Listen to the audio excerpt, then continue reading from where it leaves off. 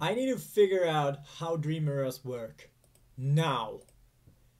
Hello everyone, it's AkaTrios here and I'll welcome you to this new video. And holy hell, I'm still alive? Yes, I am!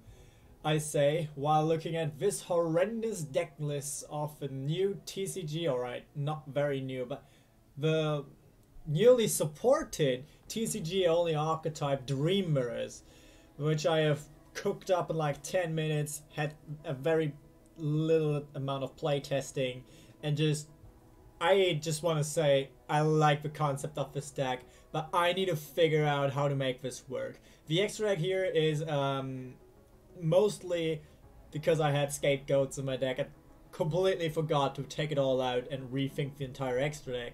But today my goal would be to figure out how to make this work and make this a deck for me that I enjoy playing, possibly IRL. Because usually I just play Dino Orchist and that sounds cancer, it is cancer, but my locals are pretty competitive, so I have to bring something to the board, right? But I want to have some kind of casual deck too. And Dream Mirrors, I just really love their design.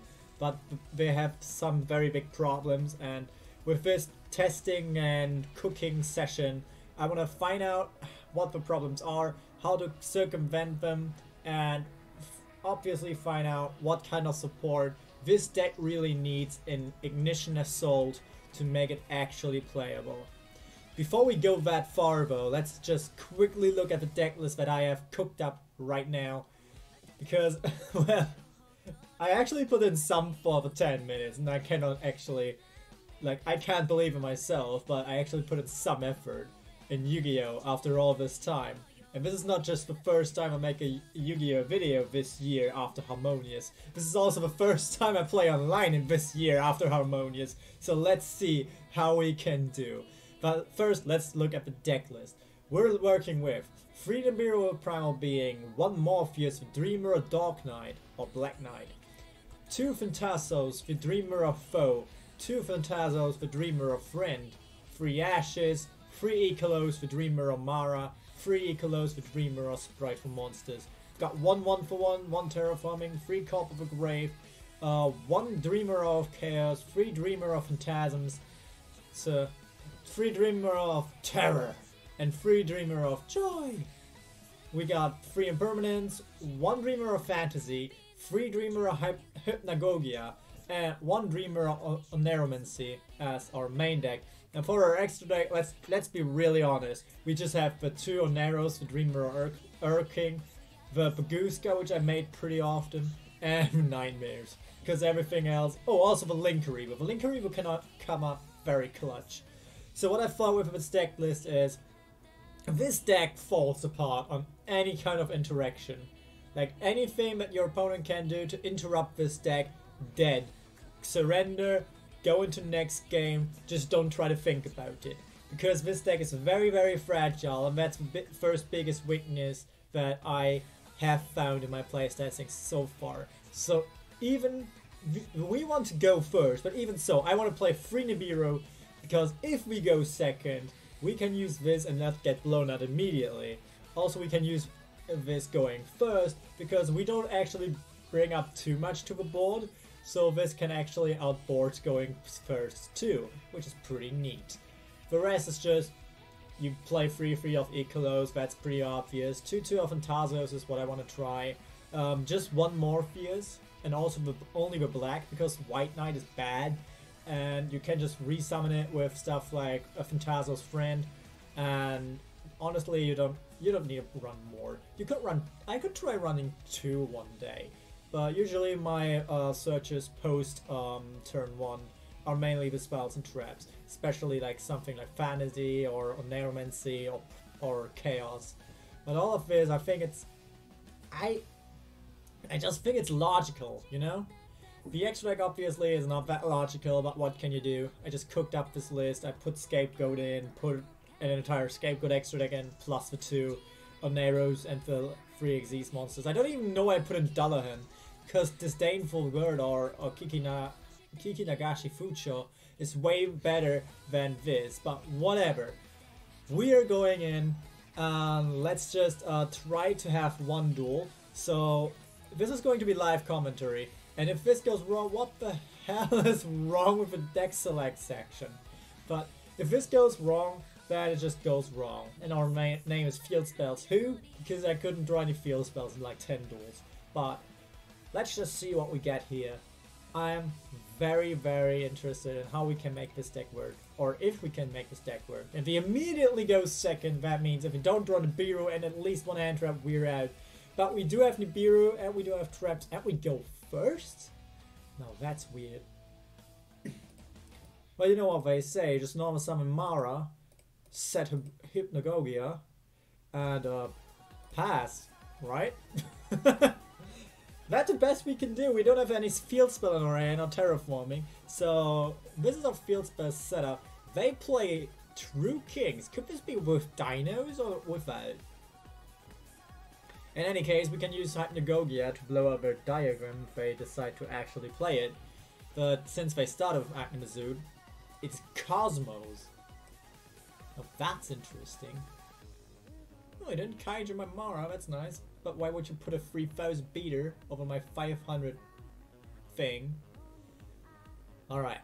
This guy is gonna resummon Slip Rider, so he's gonna trigger to pop my Hypnagogia, which is where I'll use my Hypnagogia to give myself a light field spell and him with dark. Or actually I could make this the other way around. Alright, it's negated.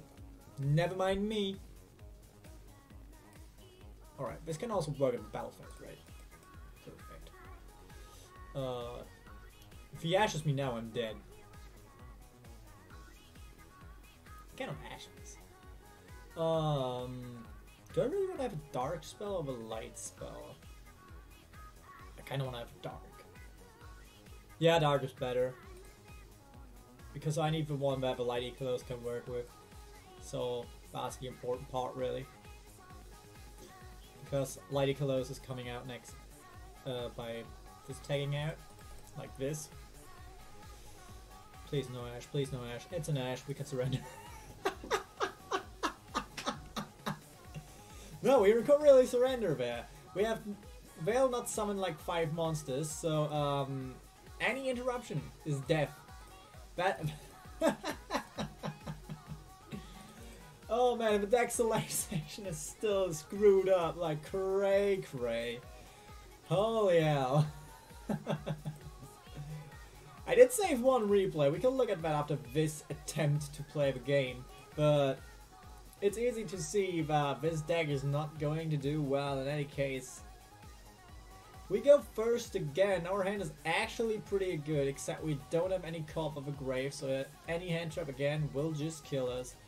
We do have my favorite combo though, which is Light Spell plus Mara. So I like this better than starting just with a light Mara. Just with a light Eclipse, because you can actually search your one disruption for the turn. Also, what I can theoretically do, but not now, I could go for this combo, and instead of going for Morpheus, because I don't run the light Morpheus, I can just use this to proc Eclipse again. So this would be actually pretty smart. And then I could just use Dreamer of Chaos, I guess. So I'll search this instead. Set my Dreamer of Chaos. We also have Nibiru on our hand, so we go for a Neros. Yeah, we want to use Dreamer of Joy's effect. Put him a Terror. We don't want to use Terror's effect. That would be very suicidal of us, because then our Eclipse would have no effect, and we do not want that in our game. That's a Blue Eyes White Dragon, or a Blue Eyes alternative White Dragon. Can only destroy monsters, so that's not actually a threat. Oh, White Stone of Lego. Yeah, I want to blow up my combo now, because if I don't, I'm pretty screwed. Because the Synchro Monster can just kill me. But yeah, that's the combo I had in mind. Using this, searching anything really. In this case I like to search Phantasms, because it's just such a good card to search now. And I want to use use Chaos immediately.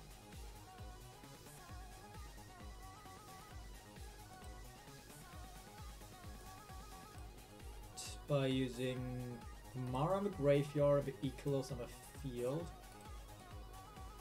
And then I want to blow this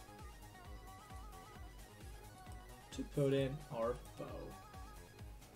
He triggers, then Neuromancer triggers, and puts an end to the alternative. And that's all we can do for this turn, except we still have Ash and Nibiru. But yeah, this is another case of a deck that plays more on the opponent's turn than mine, which I really liked about Crystrons myself. So that is why I want to try to make this deck work, because this reminds me a lot of my Crystrons. I might even try to put them together. That would be stupid. Oh damn, he has Gospel. That's very bad. But if he destroys my own Neros, I can just summon anything back. He destroys my foe. Weird. That's what I expect the least, really. Expecting him to go for my Neros. I mean, I could resummon the card, but none of my cards in the graveyard still have effects. They've all used their effect. But we have Phantasms for setup next turn. I could already think about what to do in this next turn. There's a Blue-Eye Spirit Dragon. And 300 damage to face. We could negate that, but why would we really? He now has 2 Blue-Eyes White Dragons in his hand, so whatever. That's all from him. Okay, I want to go into the light spell because then I can just immediately out this Spirit Dragon. We did draw Hypnagogia. First I want to tag out Mara though. So we can trigger on Neros and force him to trigger his Spirit Dragon. And we obviously chain block him because I don't want his third card in hand to be an Ash.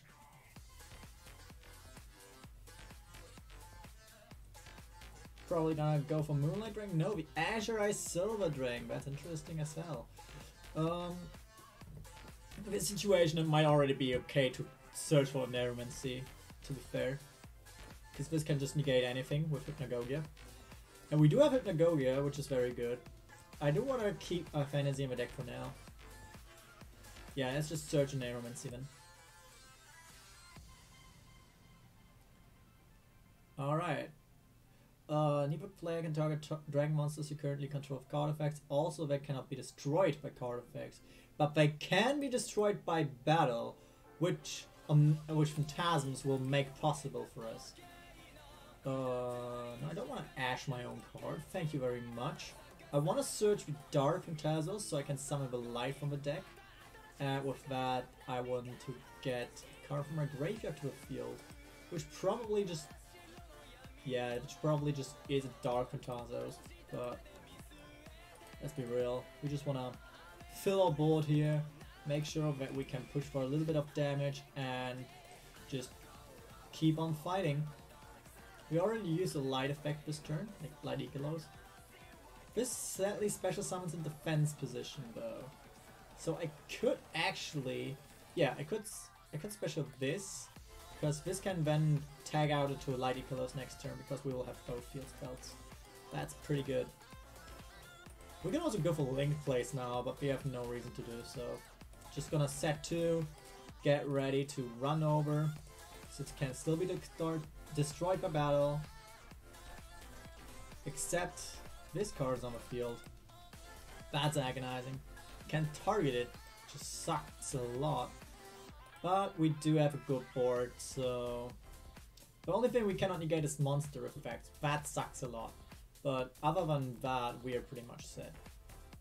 Do I want to use the effect? Hard to say. Do I have both banished now? No, yeah, I think I did. No. I do want to check if I am allowed to, please. I did have both banished. That was stupid. Alright, we can hit it with Ash Blossom. Okay, I also want to use Hypnagogia. We are gonna Ashbat, and then we're going to go for Hypnagogia. So I want to get Dark Spell, and you can get the Light Spell. These are last spells too. Then I want to use this. Like, once Dreamer gets going, they are actually very potent, not gonna lie. If they get going, they do very well. Now I can Chain Lock again. Put it into this. I can still not target the Azure Eyes, which is very sad. But that should not matter too much to our playstyle. I could search for this now, which is the only target for our Ikalos. So we have that. But I can already show you basically one of the biggest problems of a deck, which is once you... They really have a problem that is not seeing Crystrons that much, which is getting out of resources very, very quick. Even though they have a quite similar playstyle. Alright, he wants to actually get my cards now. I do want to tag out one of the Ikalos so I can have Morpheus on the board to just steamroll the next turn. But he's just gonna run over Phantazos, so why bother? He wants the damage.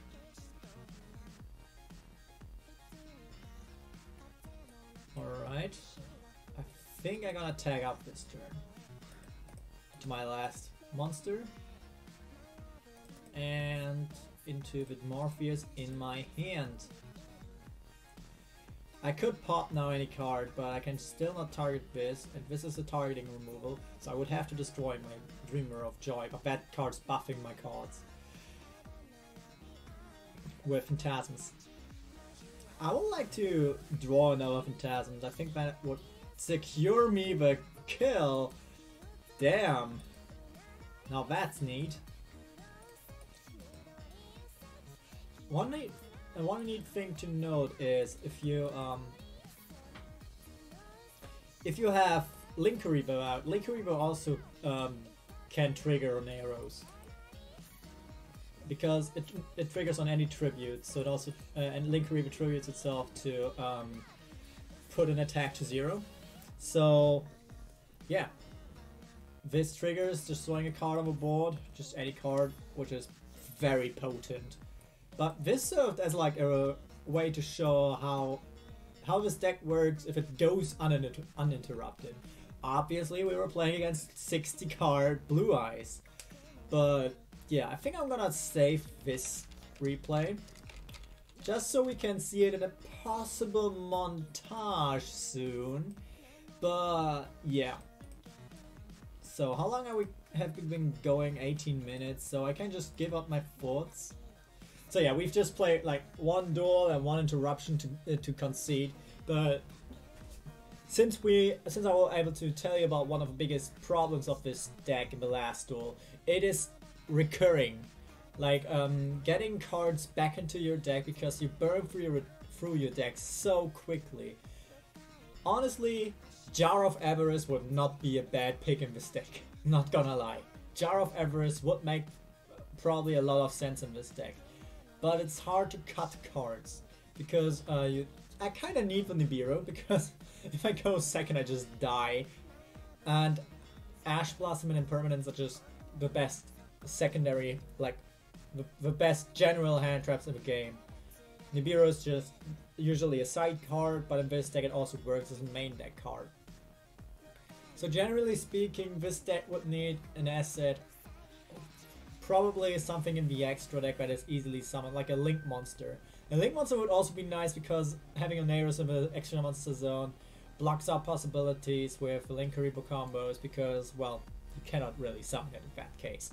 But imagine Dreamer is getting another Link, or just one Link that lets you shuffle 3 cards from a graveyard, like 3 Dreamers from a graveyard of a deck, lets you draw 1 card. As like a Link 1 or 2.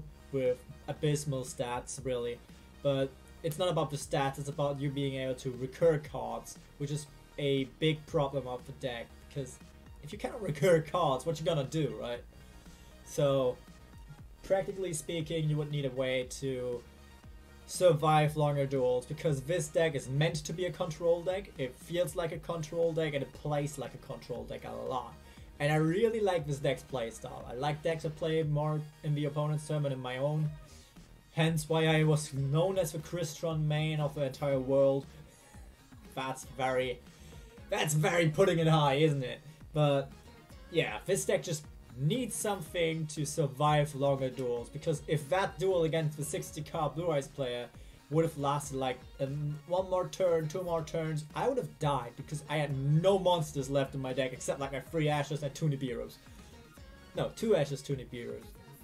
And that is a big problem. You also have a problem that you have to run 3 of each field spell, which would be easier if you could recur them easier than just a Fantasy, which is a trap card, which also requires you to have a face-up monster on board, which also doubles as a great removal and a great protection. So this is an amazing card, not gonna lie, but probably having like something like Hypnagogia just with banished field spells would be great, so your deck would not be stacked, because right now you have to play 3 Phantasms, 3 Terror, 3 Joy, 3 Hypnagogia, like 3 Ikalos Light, 3 Ikalos Dark, at least 2/2, at least one of this. Like the deck core, the frame, I like to call it the frame. It is really, really like set in stone right now. It could be reduced by certain things, but generally speaking, you want 3, 3, 3, 3, 3, 3, and that's like just already 3, 6, 9, 12, 15 cards you definitely want, along with this, which is 16, 17, 18, 19, 20, 21, because you need field spell search. Usually you also want to like Metaverse or set rotation is also a good card. Actually, I don't like set rotation, but I just run Hypnagogia because, well, it's just set rotation and searchable for this deck. And you just want to have all this, and you have to play Call of a Grave because you die to each hand trap. You have to play the Mirror because you die to going second against a singular negate. You also, I would like to play 2 Dreamer of Chaos, but I cannot afford it. This deck has a great potential, not gonna lie. I feel like this deck has great potential. And I really want to figure out how to make this deck work fluently. And that's something that can only be achieved by Konami giving us great support in Ignition Assault after this very, very nice support wave in Chaos Impact. If we can get that, that would be very, very cool. However, that is something that is set in the future, more than 3 months in the future in fact. So we just have to pray, like we had to pray for the Time Thief support that never arrived. But this is the second wave of Dream Mirrors. And the third wave of Dream Mirrors, if we get one, could be a really crucial one to make this frame work, to paint this frame golden. And I am really looking forward to it. Also, I'm gonna try to make a montage of this deck, but I cannot promise anything, because I've been out of playing for so long, I don't even know what's interesting anymore. But for so long, I have been AkaTrios. This has been a very long video. My throat is hurting. Not actually. My throat is actually very fine. But I've wasted 25 minutes of your time. 24 to be exact. So, I hope you guys have a wonderful day and stay Raven.